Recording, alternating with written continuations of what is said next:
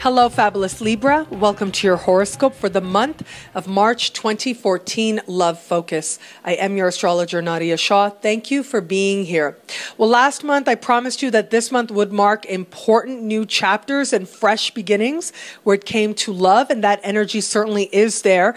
But that's actually the energy that you will be ending this month with and entering next month with. So I'm going to ask you to refer back to this video once we get you to April. However, much of this month is actually spent in a slightly different focus before you can get to that breakthrough beginning that takes place for you towards the end. And what I'm seeing is that much of this month is spent in you really being very honest with yourself about why you want what you want where it comes to love. Mars is retrograde in your sign. Now, Mars retrograde asks you to be honest with yourself about Mars energy and to use it wisely. Mars represents a lot of different things. It is an archetypal energy. And as part of that, it does represent what turns us on, what sort of we have an immediate physical reaction to.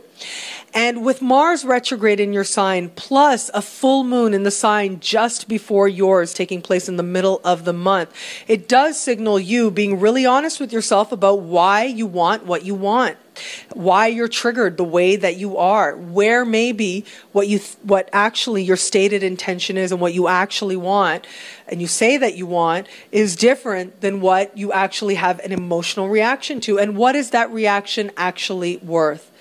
Is that reaction something that is going to matter in terms of the love that you wish to experience and where it is that you can change that? And I do see that being part of the larger lesson of much of this month. And it's actually part of a larger lesson that's with you throughout the first part of this year and as we head into the summer as well. And so that lesson stays with you. However, when you get towards the end of the month, I do think that is going to be a moment when a lot of the work that you're doing starts to pay off. In fact, what I am seeing for a lot of you out there, if you haven't already been experiencing this in the month of February, March especially is very strongly indicated that you would sort of have a reaction to somebody and not necessarily know how to explain it, but feel almost an immediate draw to somebody, feel a pull towards somebody. And ultimately, what you do with that is up to you. However, that attraction in itself is meant to make you aware of what it is that you actually have energetically been responding to and where you have the power to change your energetic responses.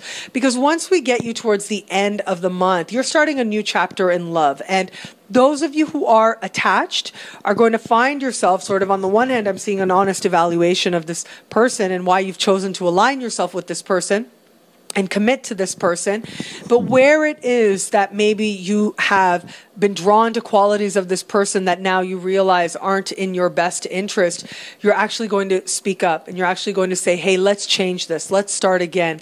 And where it is maybe that you've had reactions that were negative to ultimately things that are actually really good and actually really positive attributes about this person that demonstrate their love, you are also going to be more honest with yourself about that as well and why you've been having the reactions you have been. And all of that is part of you reaching a deeper level of love, a deeper level of commitment as well, and feeling like you are ready to start fresh in a bond that is much more rooted in balance of perspectives and balanced perspective of your individual spiritual journeys as well, which is part of a larger lesson of this decade as Uranus moves through your opposite sign.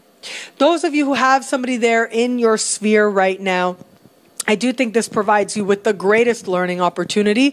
The chance of this actually being something that lasts into next month is really up in the air. I would give it a really 50-50 because next month is so much about fresh new starts and fresh chapters.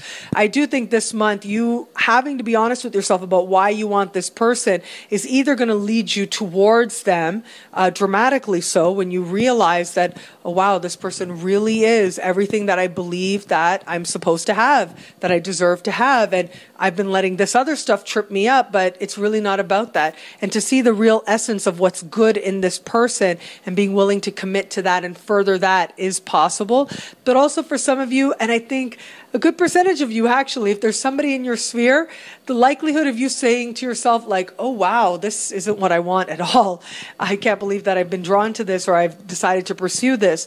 That moment actually is very powerful because that means that you're moving towards greater love when you are able to acknowledge what isn't working for you and what you don't want. And sometimes that has to do with the other person. And sometimes it just has to do with you. But in this case, I'm seeing you really having to look at yourself and what has attracted you and deciding if it works or if it doesn't. And those of you who are open to love, I do think this is a very valuable time that in the larger trajectory of your life, you will look back at this year for a very long time as really preparing you for love, because it really is about understanding what you want and why you want it, where it empowers you, and where it doesn't. And where it doesn't, you're likely to do the work. So those of you who are open to love, I do see the likelihood of somebody showing up to help you to learn these lessons. In the early part of the month, it's more about sort of just your reactions, and it's much more about your own processes, and also, in all honesty, about reflecting on the past.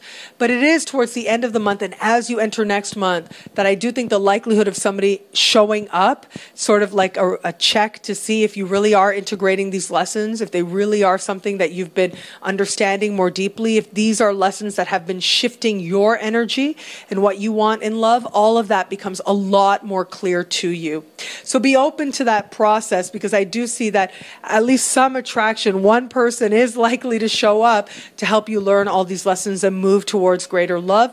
And in all honesty, the likelihood of you meeting somebody towards the end of this month and into the next month, the likelihood of you meeting somebody who really could be someone solid into the future is very high. But it does revolve around you staying in check with your own energy and your own emotions and looking at where you've tripped yourself up in the past and where you don't want to do that anymore, where your energetic reactions really are about this person and where they're healthy and where they aren't, and making a choice to go the route of something that is more empowered and fits into a more empowered and loving vision that you have for your life. Regardless, this month is about you being honest with yourself about what you want. And as you get that honesty, you're able to decide that what you really want is greater love and a healthy love, a balanced love. And once you come to that understanding, the realization of it and the fuller realization of it becomes that much more possible.